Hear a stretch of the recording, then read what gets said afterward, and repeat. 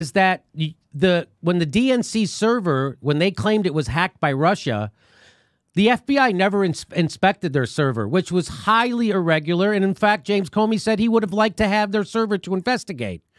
They didn't. They let an outside company investigate their server called CrowdStrike.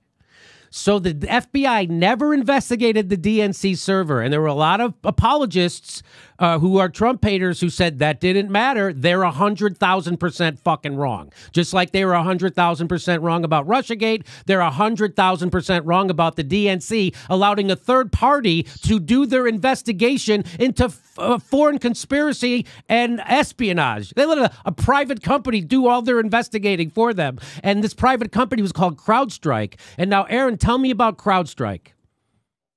Well, yeah, CrowdStrike is yet one more Democratic Party firm at the heart of Russiagate. So the collusion allegation, that comes from the Steele dossier that was paid for by the DNC.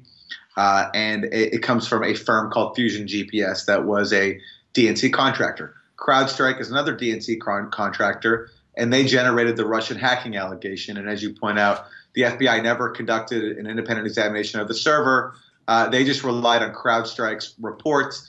And when CrowdStrike even submitted some reports to the government recently had to admit that those reports were redacted.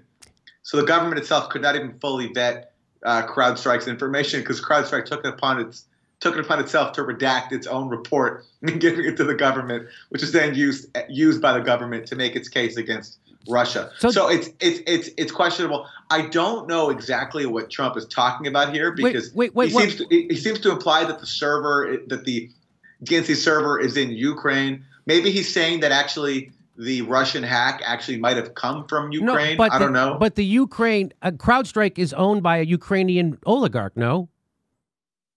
Its president is a wealthy Russian who's very anti-Putin, and the CrowdStrike has famously had an incident in Ukraine. Oh, that was it. Okay. Where they accused the Russian GRU of carrying out a hack in Ukraine, and they accused the Russian GRU of using the same malware that they also accused Russia of using in the alleged DNC hack, email hack.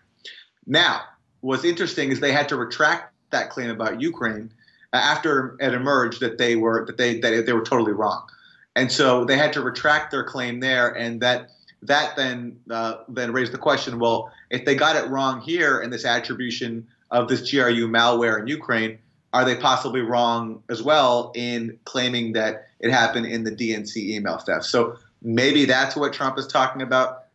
I don't know. So I'd be curious to find out. But the critical point here, Jimmy, is that this is the first thing that Trump brings up to the Ukrainian president, and he's not asking him for help about Joe Biden.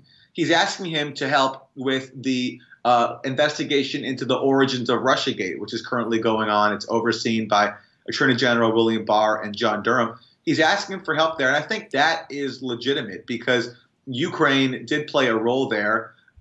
There's not just this CrowdStrike element, but there also is the fact that Ukrainians openly bragged about intervening in 2016. Well, so this is majorly important. Now, I want everyone to listen to this point. In 2016, the Ukrainians bragged. What did they brag about? They bragged about meddling in the 2016 election. And in favor of who? In favor of Hillary Clinton. I'll read you a quote. I'll read you a quote if I can pull it up, but I'll pull it up in 1 second. But yeah, so basically what happened was back in 2016, you had some Ukrainians who were anti-corruption campaigners, and they were very worried about Donald Trump's presidency. So let me read to you, Jimmy. This is a quote from the Financial Times in August 2016. And what happened that month is these Ukrainians handed over this ledger, supposedly showing millions of dollars in secret payments to Paul Manafort, who was then Trump's campaign manager. And the ledger was basically, it was handwritten notes purportedly showing that Manafort was paid all this money by Yanukovych, the Ukrainian president who Manafort worked for. But this ledger was never corroborated. It was basically just handwritten. and with some signatures. But we never actually got concrete proof that this money was actually paid to Manafort. Not that Manafort was not corrupt. He totally was. But we don't know whether this specific ledger was real. But this ledger was given to U.S. media. It was published, and it led to Manafort's resignation after so many questions had been raised about his ties to Ukraine. And the Ukrainians openly bragged about that this was them meddling in the 2016 election. And they explained why. So the Ukrainian anti-corruption campaigner, his name was Sergei Lyshenko, who gave over the ledger. He said this: a Trump presidency would change the pro-Ukrainian agenda in American foreign policy. For me, it was important to show not only the corruption aspect, but that Trump is a pro-Russian candidate who can break the geopolitical balance in the world, unquote. And the Financial Times goes on to say, if the Republican candidate, Trump, loses in November, some observers suggest Kiev's actions may have played at least a small role. So back then, you have this open acknowledgement that Ukraine was interfering, providing dirt, if you will, for the purposes of impacting the outcome of the 2016 election. But there was no outcry then. I mean, imagine if you had Russian officials saying the exact same thing about Hillary Clinton. About Hillary Clinton, it would be outrage. It would be. Why are they meddling in our elections, and we have to sanction them? Yeah. So this is Trump. This is Trump asking the Ukrainian president to assist with the ongoing Barr-Durham review in an effort to find out what happened there, an effort to find out whether that ledger was real, for example, or whether that was actually fake in the same way that the Steele dossier was fake as well. Maybe the ledger actually was real. And if so, it'd be a good thing that we heard about it. But, for all this concern about accepting foreign assistance, if we apply that principle equally, it shouldn't just stop at what we accuse Russia of doing. It should also go to what Ukrainians openly bragged about doing. So here's the headline from the Huffington Post. They say, I would like you to do us a favor, though.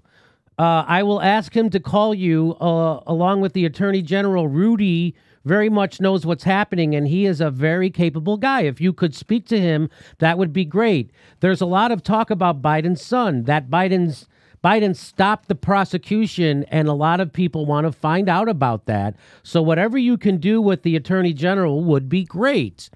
So that's what they're showing, and they're saying that proves that Trump is corrupt. Of course, they leave out all the CrowdStrike stuff and all that stuff that is actually very interesting. And their headline is, Trump pressured Ukraine to probe Biden while discussing military aid. Go ahead. Jimmy, you know what? They also leave out the fact that it's the Ukrainian president who brings up Rudy Giuliani. Yeah. Like in that blacked out section, they're cutting out so much. They're making it look as if it's going from Trump saying, hey, do me a favor. It goes right to Biden. Right. But they're leaving out the CrowdStrike part and that actually Trump's first request is about helping with the investigation, the Russian investigation. That's right. Then they leave out the Ukrainian president himself bringing up the fact that Rudy Giuliani called, and that's when Trump talks to him about Joe Biden. Yes. Here's how I want to show you how the Huffington Post is presenting this, because it's kind of crazy. They go, the favor Trump